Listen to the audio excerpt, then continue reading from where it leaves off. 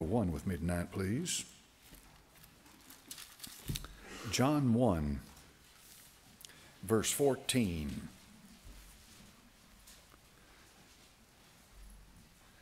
John chapter 1, verse 14. The Word was made flesh and dwelt among us, and we beheld his glory, the glory as of the only begotten of the Father, full of grace and truth. Father, I ask your blessing, Lord, to your holy word now. I pray it in Jesus' name. Amen. Now, when you study the Bible, there's a lot of different ways to study the Scripture. One way is to just simply read the narrative. In other words, just read it. And from one book to the next, chapter to the next, so forth.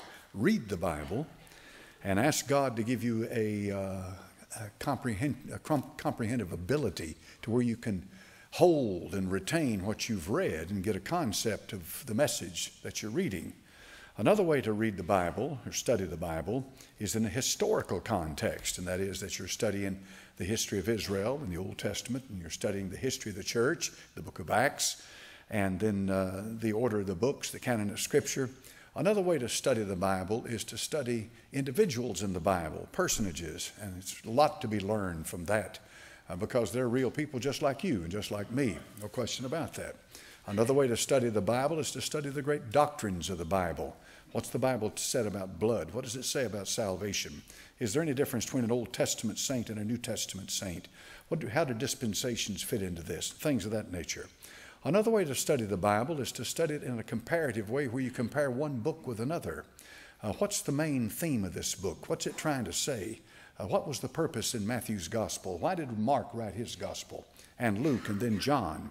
Is there a difference between the message of Matthew, for example, and the message of Romans chapter number 10?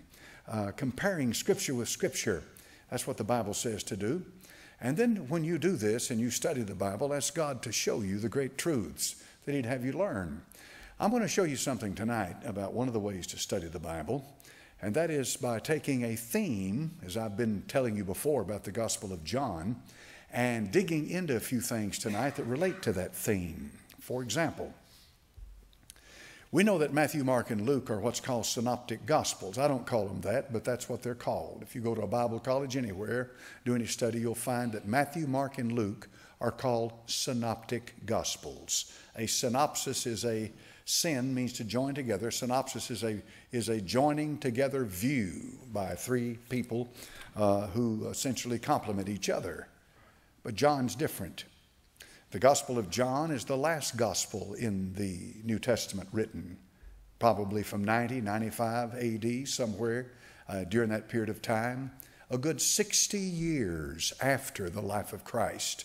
Think about that, 60 years after the life of Christ, the Gospel of John was written.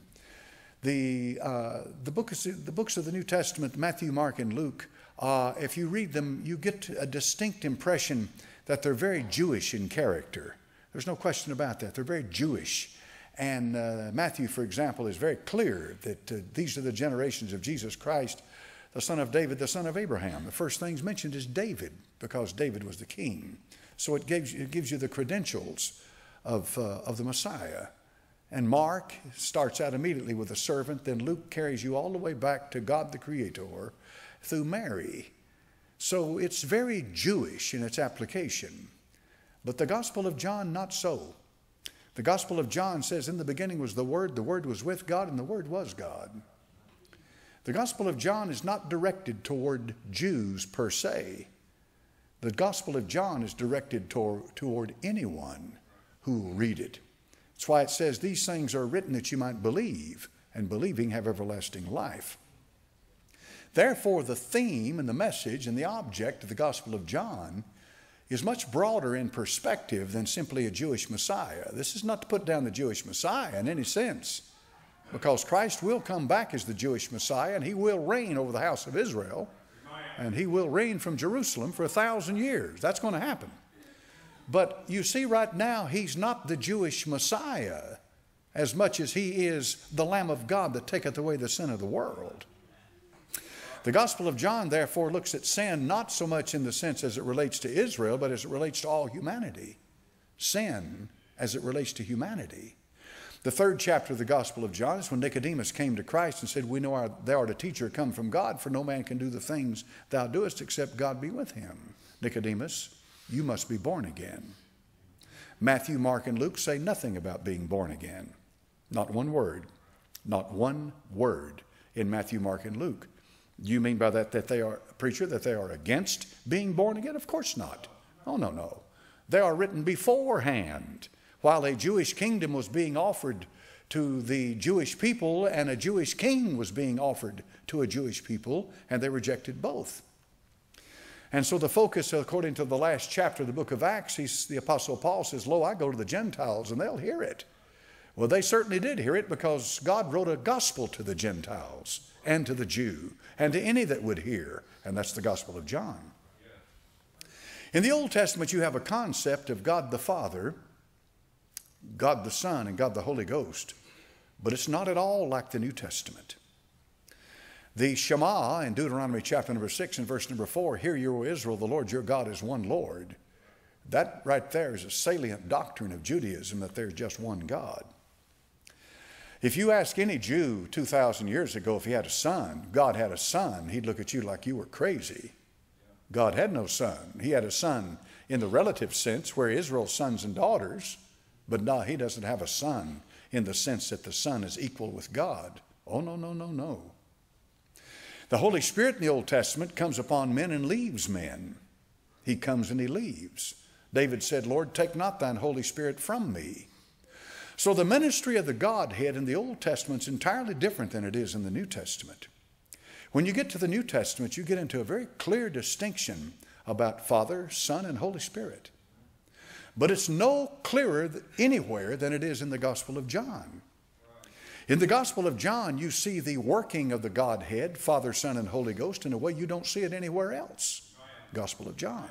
The reason for that is because the Gospel of John is preaching the new birth. John chapter number 3. You must be born again.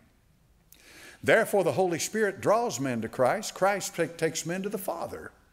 And the Father takes men back to Christ. No man knows the Son but the Father. No man knows the Father but the Son. In the Old Testament, they had a concept of God the Father, but it wasn't anything like a New Testament concept.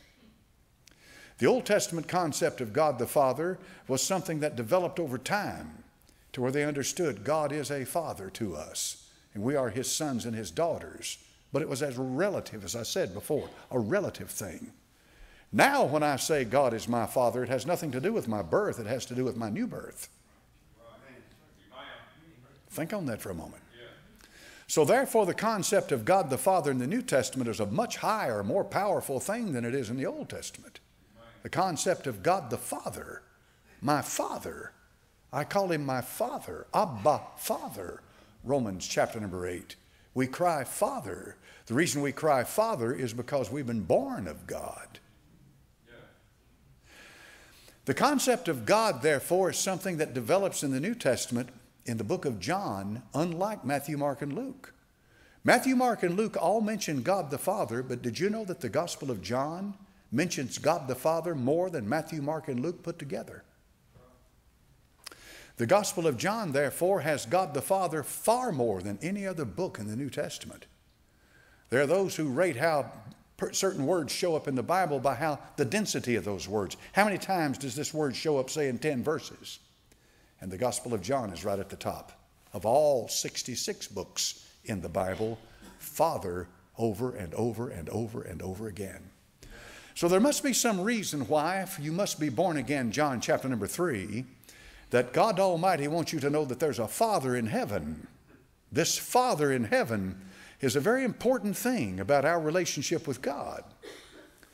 No book in the Bible clearly breaks down any more the Godhead than the Gospel of John. Now, I'm not saying the others don't, but I'm saying this. I'm saying the emphasis is laid upon God the Father, God the Son, and God the Holy Ghost.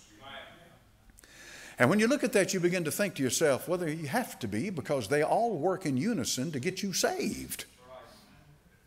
Remember, it takes all three for you to be born again. Now, as I've told you before in Sunday school, Gnosticism doesn't like that idea. They have a demiurge in the Old Testament, a lesser God.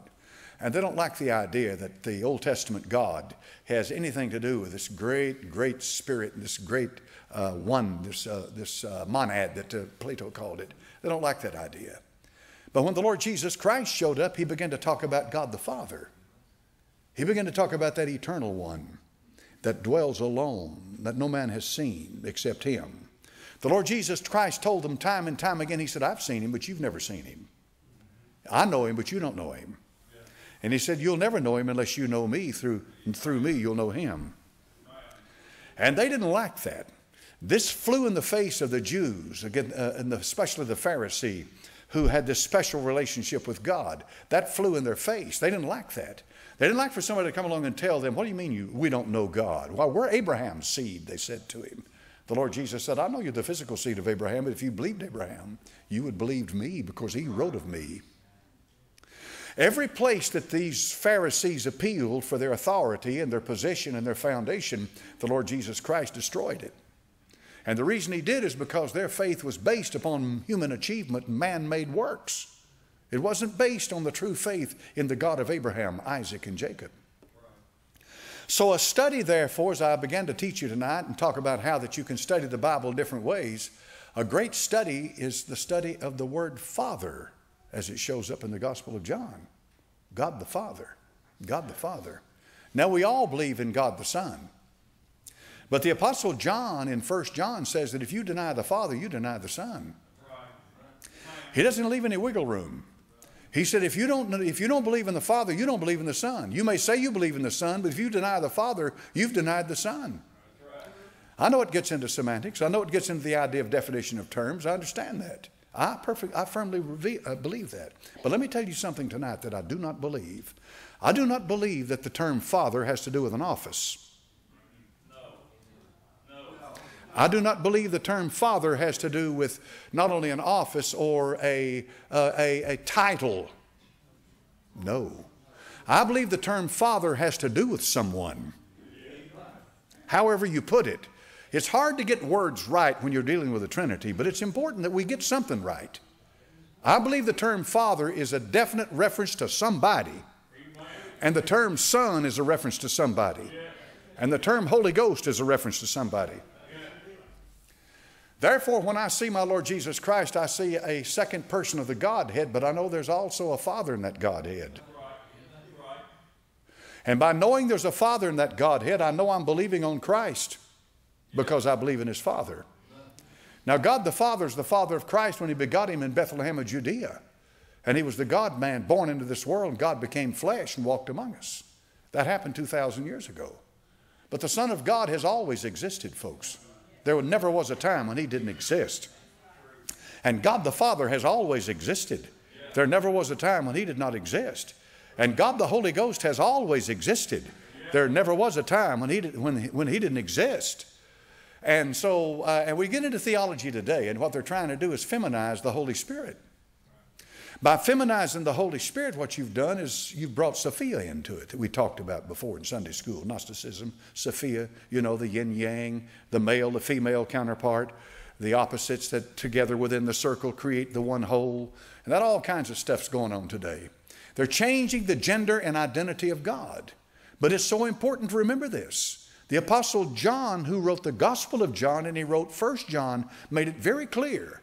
If you don't believe in the Father, you don't believe in the Son. If you don't believe in the Son, you can't believe in the Father. You can't have one without the other. You have to have them both. I worry sometimes about my brethren out there, and I pray they truly are my brethren, who deny the Father. And they say that Jesus Christ is Father, Son, and Holy Ghost. They'd better look very carefully at what they profess to believe. They'd better be very careful in what they're saying. There is one God, Father, Son, and Holy Ghost. And the Gospel of John lays it out in his relationship to man. The fatherhood of God in the Gospel of John is, and I can't cover it in one lesson. I mean, how much time I've spent already getting you to this point. I've been up here probably 10 minutes, 15 minutes, talking. And there's no way under the sun that I even begin to exhaust this tonight. But I've laid a pretty good foundation, don't you think? I'm trying to show you the nuances, if you please, and that's a good term for some of these statements of the differences in what people believe. You don't build a church on emotionalism. If all we are here is just the next band that gets us worked up, and then if we get tired of that band, we'll get us another band, we're not much. We'd better build the church on doctrine. That doesn't mean that you have to have a cold, orthodox formalism. No. But you certainly need to know what you believe. You need to know what you believe, and why you believe it. Because doctrine, the Apostle Paul said, reprove, rebuke, and exhort with all long suffering and emotionalism. Did I mess up? Reprove, rebuke, and exhort with all long suffering and doctrine. Thou hast, from a child, thou hast known the Holy Scriptures, able to make thee wise unto salvation. The Scriptures, the Word of God. So let's look at just a couple tonight to get an idea of how important this is about God the Father, the fatherhood of God. God the Father is the Father of Christ in a different way than He's my Father. We need to get that right off the bat. He's God to the Son in a different way that He's God to me.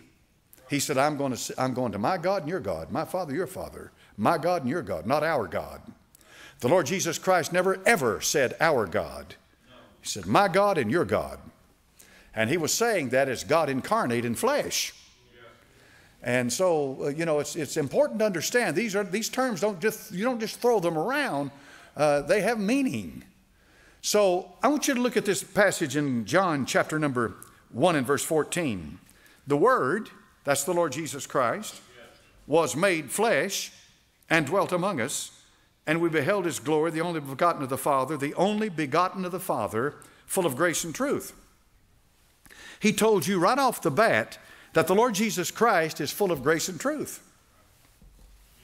I took truth and ran it through the Gospel of John. Just the word truth. Now, the Lord Jesus Christ is the truth. Here's the way that works. Here's the simple way that it works. If you think you've got the truth and you don't have the Lord Jesus Christ, you've swallowed a lie. I don't care how dedicated you are to what you believe, how sincere you are about your doctrine. I don't care who you are and what God you're praying to. If you think you have the truth and you don't have the Lord Jesus Christ, you believed a lie. Because He is truth personified. Now let me give you an example of that. The apostle said to earnestly contend for the faith that was once delivered to the saints. The word faith as it's used in that passage refers to the whole collective body of what we believe as Christians. That's the faith, you see. But then there's individual faith.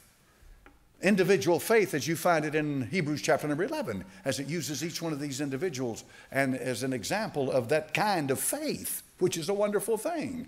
But the body of faith that we believe has to do with what we believe about Christ. God the Father, God the Son, God the Holy Ghost, and the Bible, and the new birth. So the Bible says here that He is full of grace and truth. Now listen to what it said in John 1:17. For the law was given by Moses, but Moses did not bring grace and truth. Because it says grace and truth came by Jesus Christ. Did you get that? Yeah. Did you get the comparison right off the bat between the Lord Jesus Christ and Moses? Why did he do that, preacher? He did that for Gentiles who all they know is, well, Moses has something to do with the Jewish people. And so he's letting them know in the first chapter of the Gospel of John, before he goes any further, Moses can't save you. And the law of Moses can't save you. That grace and truth came by the Lord Jesus Christ. He's laying the foundation which He'll build upon. He'll build upon it for the simple fact that you Gentiles may not know the difference between the Jewish tabernacle and the Passover. You may not know a thing about any of that, but the bottom line is Moses did not bring grace and truth. The Lord Jesus Christ brought grace and truth, and the Lord Jesus Christ is grace and truth. Now, when you personify something like that, in plain words, when a person becomes the truth, then if you think you have something and don't have that person, you don't have what you think you have. See what I mean? If you think you have grace, but you don't have Christ, you don't have any grace. You've been flim-flam. Some high-pressure salesman has wrapped you around his finger. So the Lord Jesus Christ, to receive him is to receive the grace of God. The Lord Jesus Christ, to receive him is to receive the truth of God. Now here's what it says in 2 Thessalonians over here, chapter number 2. And I'm going to accelerate and pass a couple of these things, and we'll pick them up again. In 2 Thessalonians chapter number 2. All right, verse 12. 2 Thessalonians 2:12. That they all might be damned, who believed not the truth, but had pleasure in unrighteousness. Now, you can look at that two different ways. Both of them are right. Way number one, they rejected the message of who Christ was and what he did for them and who they are as fallen sinners that need to be saved. Way number two, they rejected the truth personified, the Son himself. You see what I mean? All right. So the Gospel of John builds on the simple fact that the Lord Jesus Christ is the truth here and everything else is compared to him. That's what he's saying. That's what I'm saying. The Lord Jesus Christ is the truth about salvation. He's the truth about damnation. He's the truth about sanctification. He's the truth about grace. He's the truth that separates truth from Moses, truth from the Jew, truth from sin, truth from the devil, truth from everything. The Lord Jesus Christ is the truth personified. Look at John chapter number 8 and verse number 44. Ye are of your father the devil, and the lust of your father ye will do. He was a murderer from the beginning, and abode not in the truth, because there is no truth in him. When he speaketh a lie, he speaketh of his own, for he's a liar, and the father of it. And because I tell you the truth, ye believe me not. And this word is such a wonderful thing, the way it's used in John. Now, let me ask you a question tonight. If you want to be saved, if you want to be born again, if you want your sins forgiven, don't you want somebody to tell you the truth? Right? You want the truth. You want them to tell you the truth. You don't want people to gloss over and make excuses for you and say, well, we're all in the same boat together. Just do the best you can, feel good, and go on. Everybody's coming the same way, blah, blah. You want the truth. And the truth is you know you're a sinner. The truth is you know you need help. And the truth is that you know that there's no way you can do anything about your sin. And you know that you're lost without God and you're going to die. And when you die, let me tell you what lies on the other side of death. Damnation and judgment if you don't know the Lord. That's what waits you. Somebody asked a question, where's hell? Hell is at the end of a Christ-rejecting life. That's where it is. That's a metaphorical way of saying it, but that's exactly true. It's at the end of a Christ-rejecting life. Now, truth. Over and over and over again, the truth is showcased in the Gospel of John.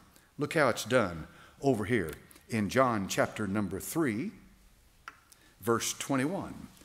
But he that doeth truth cometh to the light, that his deeds may be made manifest. Notice this. He that doeth truth. If you want the truth, it's going to bring you to Christ. See what I mean? For Christ is the light. In him was life. The life's the light of men. John chapter number 4, verse 23. The hour cometh, and now is, when the true worshipers, and he said this to the woman at the well, shall worship the Father in spirit and in truth. For the Father seeketh such to worship him. God is a spirit. And they that worship him must worship him in spirit and in truth. Let me ask you a question. When the Lord Jesus was talking to the woman at the well, and he said, God is a spirit, was he talking about himself or was he talking about the Father? I think he was talking about the Father. Yes. I believe he was talking about the Father. Talking about the Father. You see, the Gospel of John shows you how the Lord Jesus Christ makes the Father known to us creatures. And it's always good to look at it that way because we are so far below that Creator it's insurmountable. It's just, you can't fathom the distance between the Creator and the creature. But Christ is the go-between. He's the one who can take hold of you in one hand and the Father in the other and connect the two. And that's what he does in John. That's what he's doing time and time again. If you've seen me, he said, you've seen the Father. All right? Over and over. No man knows the Father but the Son. You don't know where he is. You can't get to, if you got to him, you couldn't see him because he's invisible. So, look how he says it over here in John chapter number 5, verse 33. You sent to John, he bare witness of the truth. John who now? Who are we talking about here? This is not the Apostle John. Ye sent unto John, and he bare witness unto the truth. Who is that? That's the Baptist, exactly. John the Baptist. How did he bear witness to the truth? What did John say about the Lord Jesus Christ? That's it. That does what? Taketh away the sins of the Jews, right? Did I get it wrong? The sins of who? Write that in your heart. Remember, the Gospel of John is not written just to get Jews saved. The Gospel of John is written to get everybody saved. This is why it does not start with a genealogy. This is why it says nothing about a Jewish kingdom. This is why the Beatitudes, blessed be the poor, blessed this, not found in the Gospel of John. None of that is in the Gospel of John. Why? Because the Gospel of John is written 95 AD, long after the Jewish kingdom had been rejected. Our Lord Jesus had died, was buried, raised again, and seated at the right hand of the Father. Now the Jewish people had been blinded judicially, had been moved to the side, and God had turned to the Gentiles, and he was writing a gospel that was going to get Jew and Gentile saved, and he did it at the very end of the canon of Scripture. It was complete when the Gospel of John was written. Folks, no more Gospels were written after that. And I can't tell you right now, I can't tell you. You might know, I don't know. I don't know if the book of Revelation was written before the Gospel of John or the book of Revelation was written after the Gospel of John. I think the book of Revelation was probably the last book written in the Bible. But the Gospel of John, I believe, is close to it. I don't believe there's much, maybe 4, 5, 10 years that separate the two. See what I mean? See how far down it is? See how far away from the Sermon on the Mount it is? So now think about this for a moment tonight. I want to see you saved. I don't see you go to heaven. I want to go to heaven. Somebody said, why are you religious? I'm not religious, but I don't go to hell. That's my answer. Now, when you tell somebody that, immediately you've put them on the defensive because they don't know what to say then. Bottom line, if I got up here tonight and began to preach to you, blessed are the poor, blessed are the peacemakers, and then I said to you, now, if you're going to be a peacemaker, you're going to be poor, you're going to be a child of the kingdom. See, you're a Christian now because you embrace these great truths. Have I preached the gospel to you? I have preached, and it's the truth, a gospel, and it is the truth, but it is not the truth for the dispensation of the grace of God. And that gets into what's called hermeneutics. And hermeneutics has to do with the interpretation of Scripture, rightly dividing the word of truth, comparing Scripture with Scripture. If you're not a dispensationalist, you can be a Christian, you can be saved, and you can love the Lord. You can love the Lord, you can be saved, and not be a dispensationalist. But you are going to stumble, and you are going to fall, and you're going to have a mess on your hands trying to figure out a lot of these things. That's why I am a dispensationalist, because I know every passage of Scripture doesn't belong in the same place to the same people at the same time. It won't work. So what do I preach? If I want to preach the gospel to you tonight, what would I preach? All right, turn to 1 Corinthians 15.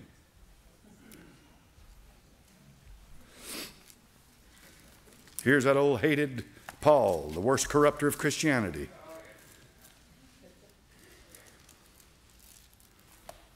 First Corinthians 15, verse 1.